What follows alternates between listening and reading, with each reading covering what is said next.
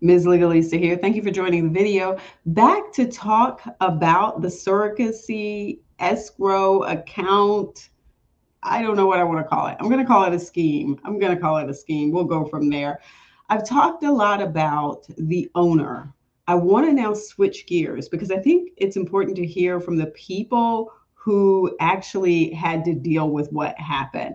And these would be the intended families, the people who were waiting for these babies to be born and who were paying money into this escrow account only to now find out that millions of dollars are gone because the owner was, trying to do some other things with her life, start a music career, a fashion clothing line or something like that. And I took a look at those. There were a couple of things I actually liked. Let's go ahead and pull this up so that you can see this. Again, we're going to be focusing on their story, what they said happened, what they were trying to do, because I think sometimes we can get caught up into the salaciousness of everything that's being talked about in terms of, yes, they're investigating this. Yes, the FBI is involved. But really and truly, it's about those families. It's about the people who lost out. Kristen Smith and Gregory Smith. And this is coming out of Harris County, Texas. Harris County, Texas. You can see the names of the different defendants here. It was actually SEAM, which is Surrogacy Escrow Account Management, doing business as SEAM LLC. Then you had Dominique Side, who is the owner. And then you have some various names there for her. And then you also have a couple of her other companies, Vegan Bay, FBA, LLC. Okay, you see all those. I don't need to go through that. All right, so then we have, this is the original petition, and then they had also filed for an injunction. And if you've been following this, then you know that the accounts were frozen. All of the financial accounts have been frozen for those defendants because they wanted to make sure that those assets were protected and that they didn't continue to get diluted, transferred, paid out to somebody else, because yes, there had been property transfers. Yes, some of this money had been transferred to other people. So they were concerned. All right, so we have, and I'm really not interested in this part. I really want to get down to the intended parents. Here are the parties. So let's talk a little bit about the parties here so we'll know all of the people who are involved. Plaintiff Kristen Smith, Mrs. Smith, is an individual living in Denton County, Texas. She may be served process by serving the undersigned counsel. Then you have Gregory Smith, also an individual living in Denton County, Texas. Mr. and Mrs. Smith are married and herein collectively referred to as plaintiffs or the Smiths. So these are going to be the people who were, trying to start their family, okay? Then you have defendant Surrogacy Escrow Account Management LLC, doing business as SEAM LLC. It's a member managed liability company operating out of Texas. Dominique Side is the registered agent. You see all of that information there. Then you have defendant Dominique Side herself. That's totally separate from the LLC, from the business.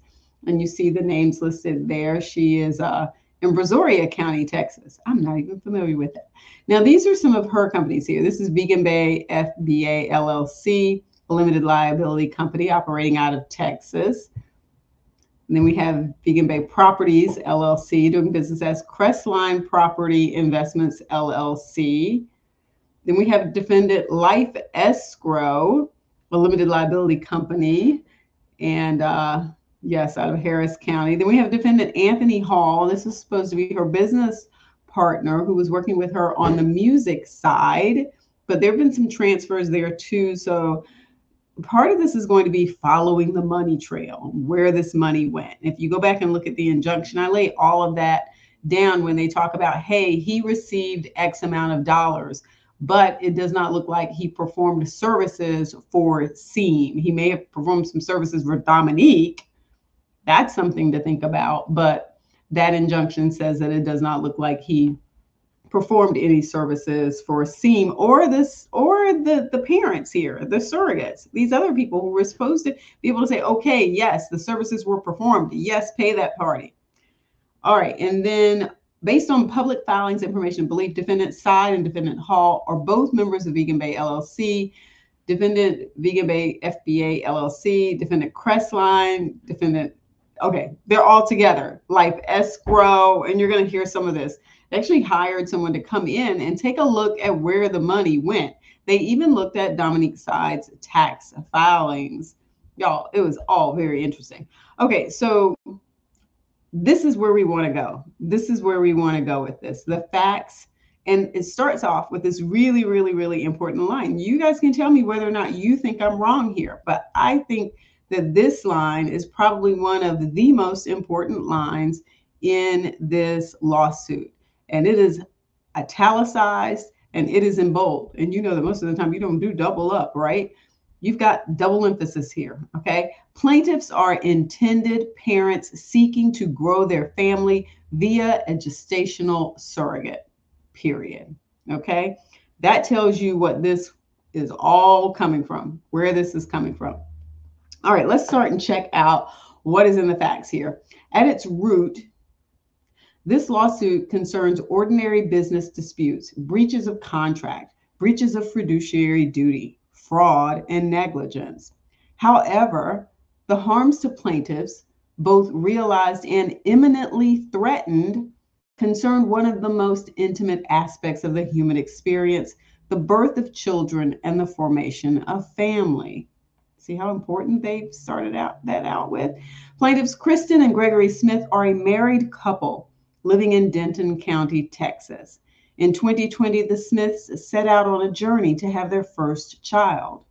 Unfortunately, despite nearly 2 years of invasive medical appointments, hormonal cocktails, and in vitro fertilization attempts, the Smiths were unable to conceive on their own. The Smiths then determined that their best option for starting their family was to seek the services of a gestational surrogate. Okay, so at this point, you're now able to hear their story. Like, this is a plight. Like, listen to all these things that they've had to endure. They've gone through appointments, taking all kinds of hormones in vitro, and decided this was the path they were going to have to go through. Okay, in 2022, the Smiths engaged at the services of Shared Conception, a surrogacy agency. In turn, Shared Conception required that the Smiths use an escrow agency to manage and facilitate the transfers of funds between the Smiths and their gestational surrogate. Shared Conception provided the Smiths with a list of recommended escrow agents, which included defendant CONCEIVE. Now, when I talked about the injunction before, one of the things that I talked about was, hey, how were these people making their way to CONCEIVE? Because if you go on the website, now granted the website's changed now, some things have been taken down, but if you were to go on the website, it looks very business oriented. It doesn't ring true as, hey, here's this person leading this right now, okay? And so it makes you wonder whether there's a referral line there, someone who's sending people to her, because that's just the way it looks to me. Okay, just the way it looks to me. And now we know who this other party was. It was Shared Conception that was providing this list of recommended escrow agents. And look, as an attorney, I've been on referral lists before, recommended lists before. So this is nothing new. There's nothing inherently wrong with being on a referral list. The hope, though, I think that people have, and I'm not surprised that Shared Conceptions, that they didn't go after them. I'm not surprised with that. But the feeling that people have when they get these referral lists sometimes is they're thinking that you've vetted them already. They're thinking that you've made them answer some questions, fill out this questionnaire, get it back to us, provide references, provide insurance, provide information on how long you've been in business. And then they say, hey, guess what? You can now join our referral list.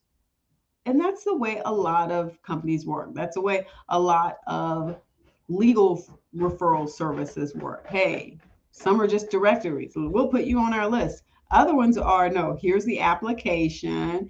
Here are the requirements you have to meet. And then, we might need to also have a follow-up call with you. And then here are the documents that we need to go over. Yeah, you have to jump through hoops. Don't know what happened here, though. Don't know what happened. Would like to find out more about shared conceptions. It says, based on shared conceptions recommendations, see, like they said, hey, we got the list. We're going to go with who they're recommending. The Smiths engaged Seam to serve as the escrow account manager and agent for their first surrogacy journey. First surrogacy journey. So they don't really know how this works. This is the first time they're doing this. Remember, they've been jumping through all those other hoops.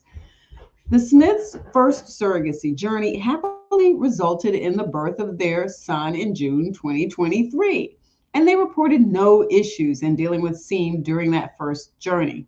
My, how things change in a year. Think about that. Here we are, June 2024, now July 2024. Just a year later, that's not really that much time. And so their first time, they're like, hey, we got our recommended list. We're working with shared conceptions. They've said, here's a list you can take a look at, and everything goes fine. It says plaintiffs contracted with Seam to manage escrow for the second gestational agreement. Eventually, the Smiths decided they were ready to grow their family and begin their second surrogacy journey, again, utilizing the escrow services of Seam to oversee the transfer of funds between the Smiths and their gestational surrogate. Nothing out of the ordinary. You've had this experience with them before, and everything looks good. And usually, if you've had a good experience with somebody, then you just go back to them, right? Why start over with somebody and then have to wonder whether or not they're going to be able to do what you need them to do? No, they're just like, we're just going to use them again because they worked out fine the first time. At all relevant times, defendants Seam and Side individually and collectively warranted and represented that, one, Seam was a credible, functioning escrow account management company, and that, two, that the funds it held in escrow were insured. Seam also made representations concerning its insurance policies on its website. Now, remember what I just said about these referral companies. Plenty of them will say, hey, need you to send over your declarations page so that we can make sure you have insurance coverage in this amount for any single instance, and then this amount for aggregate. And we want to see that. Send that over to us. Says here, they were saying they were insured. So look at what's on their website here. It says frequently asked questions. Are funds held by your company insured? Is your company bonded? And then they have $1 million per incident. $1 million per incident. Yeah. All funds are further insured to the FDIC limit of $250,000. Then they've got frequency asked questions up there, and then they have the link. Now, it's my belief, I could be entirely wrong, that if you click on that link now, I'm not sure it's going anywhere, but it says last visited June 25th, 2024. Well, let me see if I can pop over there right now to see if that comes up. So I'm going to go to the Seam website, and I actually have to put on my glasses to be able to do that so I can actually see what I'm putting in up here. Seam.com. And what's the rest? Oh, surrogacy account. Look, I've got it all wrong. Surrogacy account.com with the FAQs. With the FAQs. All right, let's see if something comes up. So I will tell you right now, this is not on their page. I just looked at it. It is not on the page. So that FAQ page, I don't know. It's gone. All right, paragraph 24. Let's take a look at that. On December 19th, 2023, the Smiths, their gestational surrogate, and Seam entered into a certain escrow account agreement with defendant Seam. The agreement provides as follows. The plaintiffs, their gestational surrogate, and Seam had a meeting of the minds as to the scope and purpose. And you can see here what that was. The intended parties now wish to retain Seam to review the gestational agreement, hold the funds that may be necessary to meet the financial obligations of the gestational agreement. Yes, funds will be dispersed in accordance with the agreed upon schedule. All right. And this is that Seam would fulfill its obligations on the agreement, including properly managing the funds in escrow and timely notifying plaintiffs and their gestational surrogate in the event that funds in the account became low. And so you can see that part here. This is part of the account and user agreement here. It says account holder will notify the intended parents and the gestational carrier by email when the account has a balance of under $5,000, which is the minimum of the gestational agreement. And also, look at this, when all deposited funds have been dispersed. All right, the funds held in escrow were insured. That's that piece there, FDIC. And in the event an issue arose, that the parties to the agreement would have recourse against SEAM by filing a claim against SEAM's insurance and bond policies. Then it says, beginning in June 2024, plaintiffs learn of defendants' breach of the escrow agreements. In early June 2024, the Smiths were contacted by their gestational surrogate, who informed them that there were troubling discussions occurring online in Facebook groups dedicated to intended parents and gestational surrogates. The collective rumor was that SEAM had frozen its financial accounts and that surrogates were no longer receiving payments. All right, let's stop here for a second because this is a new development. We knew that there was some conversation about the account being frozen, but now we have this whole Facebook group, which I will definitely need to take a look at, dedicated to intended parents and gestational surrogates. And that's where this information started to really percolate. Based on information and belief, on June 3rd, 2024, defendants notified Shared Conception that SEAM had allegedly suffered suspicious, unauthorized transactions on their accounts, which resulted in holds on all transactions, but that new accounts were being established. So let's make sure we understand this.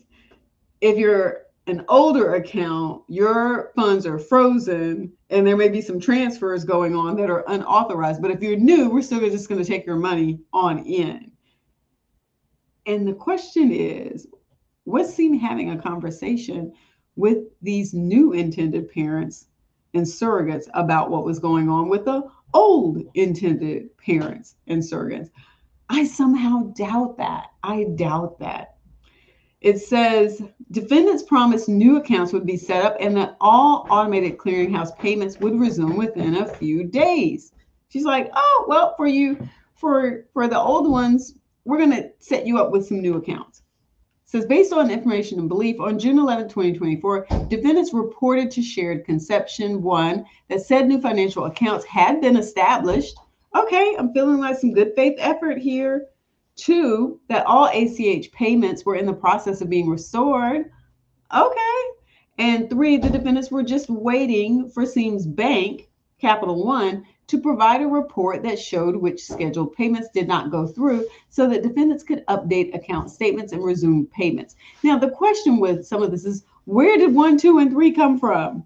If it's just SEAM telling you this, I don't know. If there's information coming from the bank and SEAM together, we're working on it, then I would feel a little bit more comfortable, like, okay, this feels right. This feels right, maybe. However, based on information and belief, the payments to surrogates never resumed. Oh, and that's when things fall apart. On June 14th, 2024, the Smiths received the following email from SEAM. This is what we read about in the injunction, and which I talked about in some of the other videos. It says, due to legal action, I regret to inform you that all operations have been placed on hold. At this time, I am unable to provide further details regarding this matter. I want to emphasize that our staff members have not been implicated in any wrongdoing and continue to uphold the highest standards of professionalism and integrity as they move on to other roles. We appreciate your understanding and patience as we navigate this situation. Sincerely, Dominique Side, owner, SEAM LLC. Now, there are a number of issues with this. First being, I regret to inform you that all operations have been placed on hold. What exactly does that mean? If you're an intended parent or a surrogate, you have to look at that and wonder, okay, so wait, if you're the surrogate, you're going, well, where is my money? When is my money coming? If you're the intended parent, you're going, well, what about my money? You're basically telling me you're shutting down, but you're giving me no information about my money. How do you think that's going to go over? It's not. At this time, I'm unable to provide further details. What do you mean you're unable to? How about you're just not providing further details is more of what it sounds like. I want to emphasize that other staff members have not been implicated. Okay, all right. Well, who are those other staff members? Because supposedly the FBI is doing an investigation. Those staff members are probably going to be questioned. Everybody's going to be questioned here. We appreciate your understanding and patience. I cannot imagine that these people have any understanding or patience related to this. I cannot. I saw the numbers. It is in the tens of thousands of dollars for some of these people.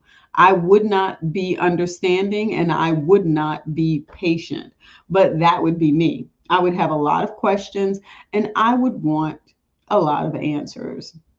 The Smiths became very concerned that their gestational surrogate, who was at the time only a few weeks pregnant with the Smiths' second child, had not received the escrow payment for June 24 to cover expenses associated with her medical care. Defendant C maintains an online portal for intended parents and gestational surrogates to view their escrow account balance and the account's transfer activity. The portal reported that the Smith's gestational surrogate had received the June 2024 transfer as required. However, when the Smiths contacted their surrogate directly, they learned that she had never received this purported payment.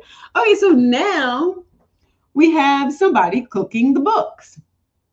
The books say one thing, but when you call the person and ask the person says, no, I didn't get that money. I did not get that money. To date, the Smiths have deposited approximately $70,000 into their escrow account with SEAM, roughly $50,000 of which should still be in the account and readily available to make transfer to the Smiths gestational surrogate. Next up, defendants' conduct has created a reasonable fear of imminent irreparable harm to plaintiffs. Defendants Seam and Side have not communicated with the Smiths since the June 14, 2024 email. Imagine just getting that email and going, well, where is my money? Based on the foregoing, the Smiths have filed a complaint against Seam and Side with the Office of the Texas Attorney General, which was confirmed as received on June 17, 2024. Based on information and belief, Seam and Side have refused to communicate with the surrogacy agencies, intended parents, and gestational surrogates affected by Seam and Side's failure to properly perform their obligations as an escrow agent and escrow account management company. Based on public filings, information and belief, defendants are currently defendants in multiple breach of contract and collections lawsuits brought against them by unpaid creditors. Based on information and belief, defendants are currently under investigation by local, state, and federal authorities for concerns of criminal activity. Based on information and belief, defendants have misappropriated, fraudulently transferred, or otherwise materially damaged the funds entrusted to them as escrow agents and fiduciaries by the Smiths. In light of these above facts, the Smiths, as plaintiffs, bring this lawsuit against defendants and simultaneously urgently ask the court to prevent defendants from further misappropriating or otherwise disposing of the escrow funds plaintiffs entrusted to defendants, as detailed herein below. So they had this temporary restraining order and application for a temporary injunction. So this next part is where they talk about alter ego and vicarious liability. And really and truly, the LLC is supposed to be separate from the person. And what they're going to be alleging there is that that was not maintained. And she started dipping into that as if they were the same. And it was just her own little pocketbook that she could just spend as she wanted to. Then you have fraudulent conveyances here. Let's look a little bit more about this. Based on information and belief, SEAM conveyed or transferred ownership and control of its assets to Side, Hall, and other named defendants and their transferees. The property wrongly transferred may be described as personal property that is subject to ownership in accordance with the Texas Business and Commerce Code. The agreement acknowledges that the funds entrusted to SEAM are to only be distributed to the surrogate, or if funds remain in the escrow account after the surrogacy is completed, to the plaintiffs. Right. You're done, didn't spend all the money, we get it back. Seam knew it did not own the funds entrusted to it and knew it was not permitted to transfer these funds or any interest in the same to any other individual or entity not expressly described in the agreement. Plaintiffs are creditors of Seam because they have valid and subsisting claims against Seam due to their ownership of escrow funds that have not yet been dispersed to the surrogate, and for Seam's fraudulent acts and breach of its fiduciary duties, which have yet to be satisfied. It says Seam sought to delay, hinder, and defraud plaintiffs by the transfer of assets before or within a reasonable time after their claims arose. Seam transferred ownership and control of the escrow funds to its transferees, including but not limited to Side, Hall, and other defendants, with the intent to relieve Seam of any assets that would be used to satisfy plaintiff's claims. So you see what they're saying here is Seam and Dominique Side really running the show here, sought to say, hey, I'm just going to transfer any property that I have out. I'm going to pay out funds over here to these other parties. That way, when my creditors come after me, there's nothing for them to take because it's already been transferred out. But here's the thing, you can go after the money. You can go, if these people were not supposed to get this and these are fraudulent transfers, you can go back and claw that back. You can go back and say, court, we want that back. That other party has been unjustly enriched. This whole thing was fraud. Never should have happened. Never should have happened. All right, so then we have just a breach of contract. Hey, we hired you to do something and you just didn't do it. Breach of fiduciary duty. You were supposed to be looking out for us and you didn't. Instead, you looked out for yourself. Then we have fraudulent misrepresentation. Look at this. It says, specifically, Seam Side individually or collectively represented to plaintiffs. And they're calling this multiple, look at this up here, multiple fraudulent misrepresentations. I really need to work on the highlighting, right? Let's see. Multiple, oh yes. Look, I still need to go back and we're going to say multiple. We're going to highlight these. Yes. Multiple fraudulent misrepresentations to plaintiffs. Specifically, okay, here we have that Seam and Side already possess the experience, skills, qualifications, and resources necessary to establish and operate an escrow account management company. I mean, it sounds like she did, right? Because the first surrogacy went through with no issues. No issues. And so the Smiths came back for a second round, right? That Seam and Side would in good faith perform the obligations required of them by the agreement. Now that's where we start to get questionable. The first time around seemed good. It's the second time. That Seam and Side would in good faith fulfill their legal and fiduciary obligations to plaintiffs and plaintiffs' gestational surrogate, collectively the defendants' representations. And it says it was material. These were false statements of fact because Seam knew or should have known. And then they're asking for also one for fraudulent inducement. You fraudulently induced us to enter into these agreements. You guys, the counts just go on and on. Count 6, fraud by non-disclosure. You didn't tell us some things. You committed fraud because you kept those things to yourself when you knew, had we known about them, we never would have hired you, never would have entered into an agreement with you. Negligent misrepresentation. 7 counts. We're at 7 counts now. Then we have negligent undertaking. You should not have undertaken this. Then we have the temporary restraining order. And I went over the order itself. I'm not going to go over that here in detail. There was a lot there. The thing we need to be concerned about is that the accounts were frozen. Everything is frozen. Everything is frozen. We've got some other information here. Let's get to this prayer for relief. What do they want? What do they want? After all this, what do they want? Other than the accounts being frozen right now, what do they want? Well, I'm sure for one thing, they would like specific performance, which would be have the parties perform so that the surrogate gets paid and the baby gets born and, the baby's theirs. But in this case, that's probably not going to happen given what's going on. So let's see what they are asking for. For these reasons, plaintiffs Kristen Smith and Gregory Smith request A, that defendants be cited to appear and answer. B, that the court grant plaintiff's application for temporary restraining order. We saw that did take place. C, that following a hearing on the merits, the court grant plaintiff's application for a temporary injunction. Oh, that was the injunction, sorry. D, that following a trial on the merits, the court award a judgment in favor of plaintiffs and against the defendants for the following: actual damages, the harm that you caused, exemplary damages, prejudgment and post-judgment interest, court costs, attorney fees, and all other legal and equitable relief to which plaintiffs are justly entitled. And then here you have the firm that is representing the plaintiffs. And then the affidavit of Kristen Smith. So that's it. You may have one for him too, affidavit of Gregory Smith. Yep. That's it. That's what they've said. They have basically said, hey, look, we hired her to do these services before.